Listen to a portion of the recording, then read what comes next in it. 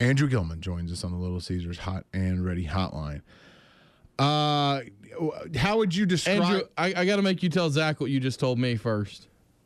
Yes, I was walking out to my car, Zach, and hitting my button on my to unlock the door, trying to arrange everything so I'd get ready to talk to you guys, and hitting the button over and over, trying to open the door over and over, and it's not my car. Just looks like his car.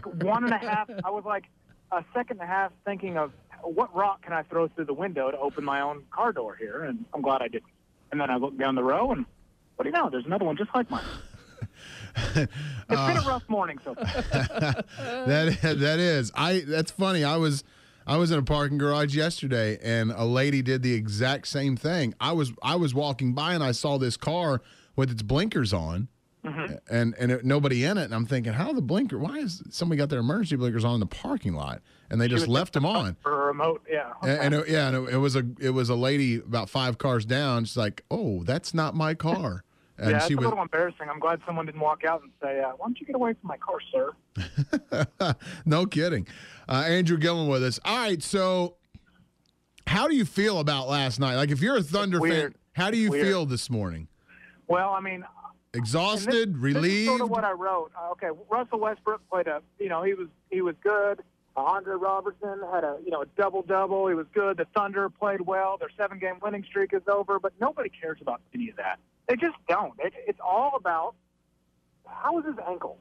That's the only thing anyone cares about, right. In my opinion. Don't you think? Yeah, absolutely. I mean, if they had won, that would have been great too. But I think that A1 on the list would have been, okay, so they won, but how's the ankle? They lost. So how's the ankle? I think that's the only question. I'm at the point now where I know. Look, they're 12-14 or 11-14.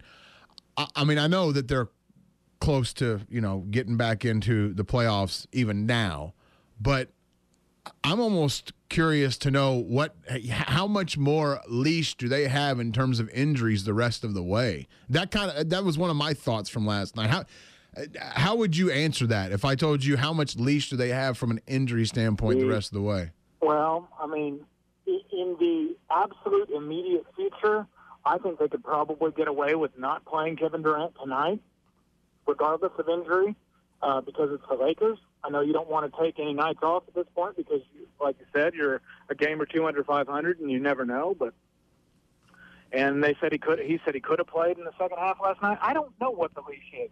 I would think not very much. Even though they're only 4 or 5 games out of third or fourth or fifth place, whatever it is. It's all jammed up there. But and it may not even matter what seed they get as long as they get in, because the 1 seed might be as good as the 7 or 8. I mean, San Antonio might be a 7, for all we know. Andrew, I'll ask you what I asked Zach earlier. Okay. I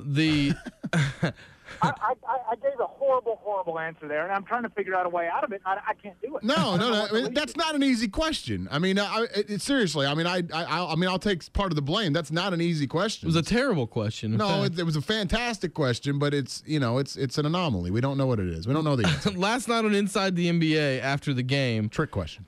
Grant Hill and Shaq both agreed that the best duo in the NBA is Westbrook and Durant. I saw that. But yeah. Grant Hill said the difference between Westbrook and Durant and Curry and Thompson is that Curry and Thompson have guys around them that can help them, and Westbrook and Durant have to do everything on their own. I disagree with that. I disagree with that. So I guess my first question is, do you think that that says a lot about Westbrook and Durant maybe not making the guys around them better? And you would say no because you disagree. Right. And then the second question is, if you did agree with it, or even if you disagree with it, do you think they need to move someone at the trade deadline and try to get some more pieces around those guys? I don't know that it's trading in the NBA is so difficult, and without looking at just being a fanboy and trying to figure out I would trade this guy for that guy.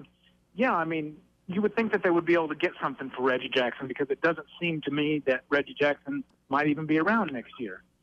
But I don't know how they necessarily get better with a trade, unless you're talking about some sort of super large name. I think the Thunder are as concerned about team and chemistry as they are on the stuff that happens on the court. And what I mean by that is Sebastian Telfair is gone and Ish Smith stays. that tells you how they feel about who represents our brand. And certainly there's Sebastian Telfair was a Boy Scout when he was here, and he did nothing wrong. But there's something about him that didn't say Thunder the way Ish Smith does. And neither one of those guys is going to play, so it doesn't matter. So I don't know if I buy that, Andrew. Listen, what I'm saying is they're not going to just bring in anybody just for the sake of we can get this guy. And I do think that they're like J.R. Smith, he would never play for the Thunder, okay? He's just not a guy that's going to play for the Thunder. And it's like what you say when you see good art. What makes it good? I don't know, but you know it when you see it. And you can tell guys that are Thunder players, and there's guys that are not around the league. There's just guys that won't work here. Trading is so much easier on NBA 2K15. It's way easier. Yeah, you just drop in the Why names, can't it be like real life? Or not approved. Yeah, exactly. What are you making of Reggie? I don't know, man. He's one of my favorite players. Just like we've talked about so many times, I just like talking to him, so I like him a lot. And I don't like it when he seems disengaged, and he seemed disengaged last night. And either he lost a bet or someone told him he can only shoot fall-away shots now. I mean, what's up with that? Why was he doing that? Just go to the basket. And I think you even tweeted that. Go to the basket. Hashtag go to the rim, baby. Go to the rim. Oh, that's your hashtag that you're starting to get going. Yes, well, you need to start retweeting that. Come on. We need to get this to grow. I do that. I do it every damn game whenever they start jump shooting all the time. Well, start tweeting better stuff, and I'll think about it. Kevin Durant was on pace for 60 too. That's love on pace guy. On pace guys. On pace is the best. On pace guy is the best. On pace guy, because there's 17 people that'll tweet you something legitimately during the game saying Kevin Durant's on pace for 54 points after he scores the first 2 of the game or whatever it is. But Reggie Jackson is a guy that can get to the rim all of the time. He's Russell Westbrook light. He's not a destitute Russell Westbrook. He's a poor man's Russell Westbrook. He can do some of the same things. And so when I saw him doing that last night, to me that looked like a want-to deal. And a lot of times getting to the rim is not about necessarily your skill. It's about, do you want to put forward the effort? It's easy to sit back and shoot jumpers. It's easier. Not easy. It's easier. Takes less effort. And I felt like Reggie wasn't putting out full effort last night, and I hate seeing that. Hated seeing that. All right, see you later. That's it? Yeah, that's it. I feel like we should do another segment. I feel like I'm just getting going. Well, I mean, you can stick around for a little bit after break. Okay. I don't know what creaky door you went through during the middle of the interview, but I felt like maybe you were home and you wanted to get back on your couch or something. No, you went through a creaky door there. I did go through a creaky door. You're right. I got to get the WD-40, so I won't be able to stick around for this. See you later. Okay, see you guys. Bye. Andrew Gilman on the Little Cedars Hot Radio Hotline.